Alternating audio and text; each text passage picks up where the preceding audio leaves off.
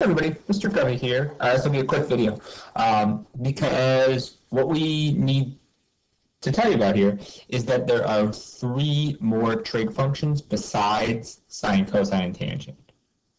Okay, before you freak out, if you know how to do sine, cosine, and tangent like you just did on your partner quiz and like you've been doing on the evaluating trig quiz, you're going to be totally fine with these three because they're very similar. Okay. We're still drawing angles of singular position. We're still getting the same xy coordinates of the terminal side. Everything's the same. Only there's three different questions they can ask you besides what's the sine, what's the cosine, and what's the tangent. These three new questions are what's the secant of the angle, what's the cosecant, and what's the cotangent. And you're still taking the x and y coordinate to get these. To get the secant, instead of just grabbing the x-coordinate, you're grabbing the x-coordinate and doing 1 divided by it. You're doing the reciprocal of the x-coordinate. Okay? For cosecant, same thing except you're doing the reciprocal of the y-coordinate. You're doing 1 divided by the y-coordinate. And for cotangent, you're doing the reciprocal of the tangent. So instead of doing y over x, you do 1 divided by y over x, which is really just x over y. In all three of these cases, it's just flipping around the fraction. I hope that's clear. Like, let's say you're doing cosine of pi thirds, and you got 1/2 as your answer. The secant of pi thirds would be 1 divided by 1/2.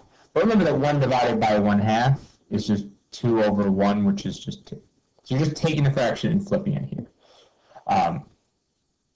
Cool. There's abbreviations for all of these. The abbreviation for secant, as you might guess, is SEC.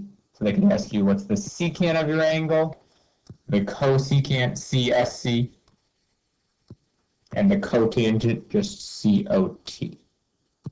They don't do COS for cosecant, or else you think it was cosine. So be careful about that. As you can see, since secant's 1 over x, it's connected to cosine. Since cosecant's 1 over y, it's connected to sine. And since cotangent is the reciprocal of tangent, there's a connection there. So we get some identities. Okay? Specifically, cosine is the same as secant, just flipped. And the way we say that is the secant of an angle is just 1 divided by the cosine. Remember, 1 divided by is the same as the reciprocal. That's how you form the reciprocal.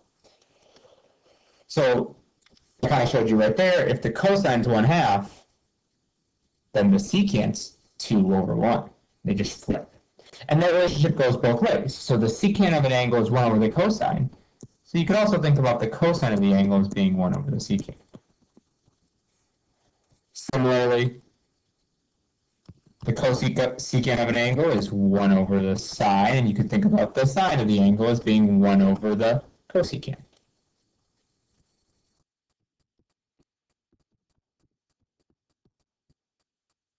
Lastly, the cotangent of an angle is just 1 divided by the tangent of the angle. Or you could think about it as the tangent as being the reciprocal 1 divided by the cotangent. These are identities. These are the first identities we're learning in the class.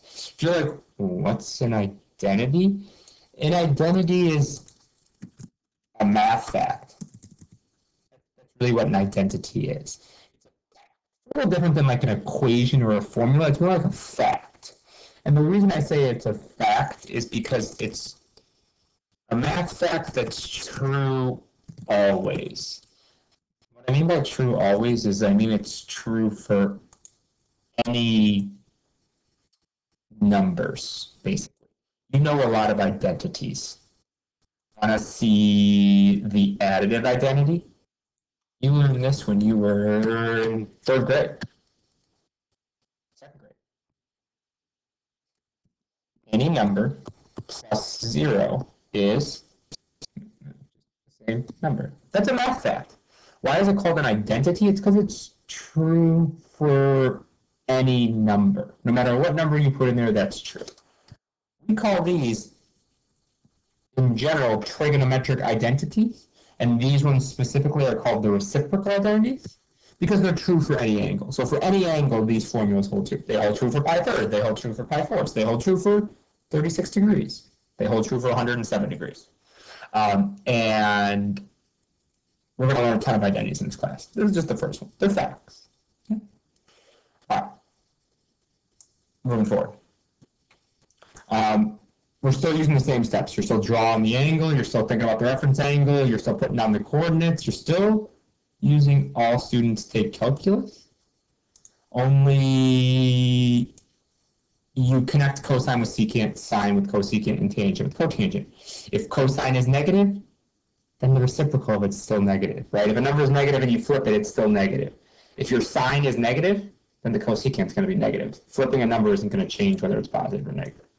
Okay, I'm going to do a couple of these with you. Specifically, I want to stick to the ones that are new, and then you can do more of these for practice. The answers are at the end here. Oops, sorry. They're over here at the end. Cool. I'm just going to do a couple of them with you. This really shouldn't be bad if you've been doing a good job with the sine, cosine, tangent. All right, secant of pi thirds. Let's do it.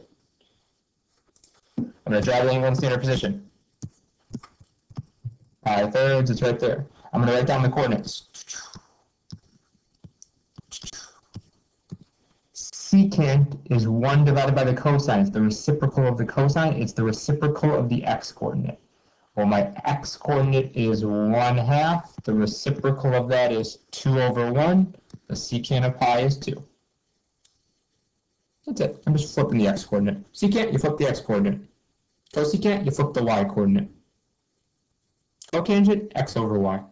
That's it. Let's do a couple more. Cotangent of negative 7 pi 6. Negative 7 pi 6. It's a little bit more than negative pi. Here's my angle.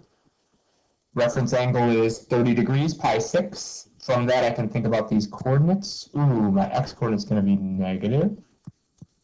My y-coordinate is going to be positive. Doing cotangent. So instead of being y over x, it's x over y. Okay, not y over x. Oh, sorry, I wrote it y over x. Cotangent, it's x over y.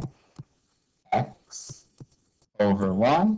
Remember that those twos just crisscross out. My answer is negative √3. Let's do another one together. Cosecant of negative 5 pi half. I'm going to draw the angle first.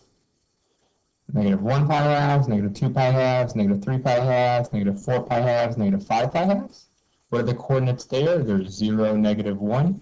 Doing cosecant, which is 1 divided by the y-coordinate. It's the reciprocal of sine. 1 divided by the y-coordinate, well, that's just negative 1. Okay. You guys want to do one more? Yeah, let's do one more, just for fun. Secant of 16 pi thirds.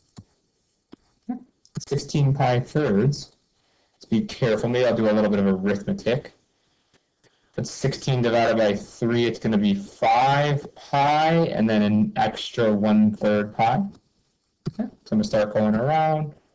1 pi, 2 pi's, 3 pi's, 4 pi's, 5 pi's, and an extra 1/3 pi. I'm down here. My reference angle is pi thirds. Trying to figure out these coordinates. They're going to be negative 1/2, negative √3/2. I'm going to grab the x-coordinate and flip it. Do the reciprocal of it. So instead of negative 1/2, it's going to be 2 over negative 1, which is negative 2. That's my answer.